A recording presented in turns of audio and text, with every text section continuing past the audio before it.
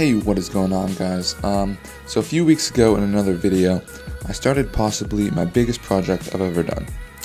My plan is to fly with jet engines and make a personal flying machine that's portable enough to fit into a backpack.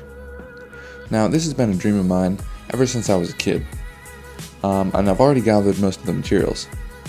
I was able to get my hands on a paraglider, and a company called Hobby King was nice enough to send me some really powerful jet engine ducted fans that put out around 8 kilograms of thrust each. So yeah, these things are monsters, and I think they should have enough power to propel me forward and allow me to fly with the help of the paraglider. And best of all, they're small, so they can fit in a backpack. However, the power they consume is not small at all. Each engine takes a 44-volt LiPo, which I'm still working on getting.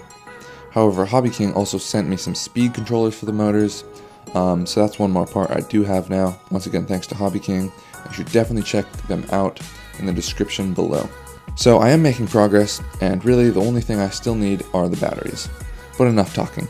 I'm gonna go try and fly this paraglider off a small hill just to see if the thing works at all. Alright, let's head out to the site.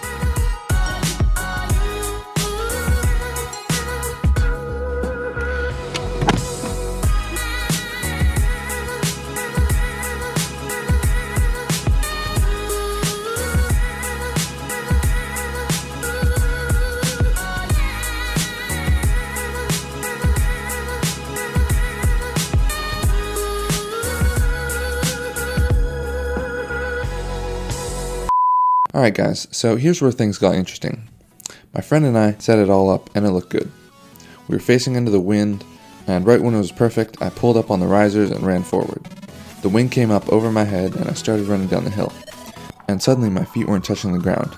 It was so cool.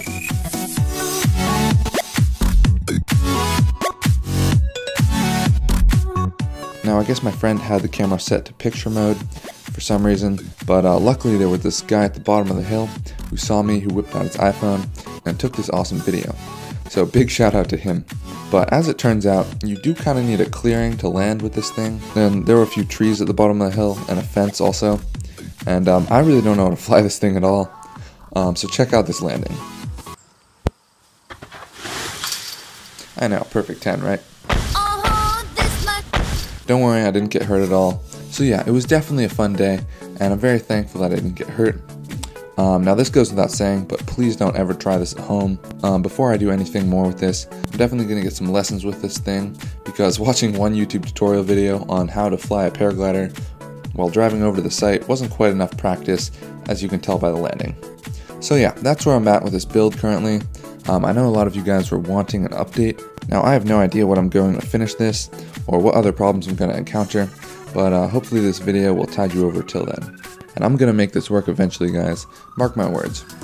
Now once again, please don't try this. It is very dangerous. But other than that, I hope you liked the video. Definitely an exciting one.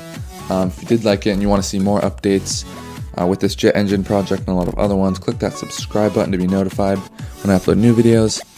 Give it a like if you did. And that's all I've got for today, guys. So I will catch you in the next video.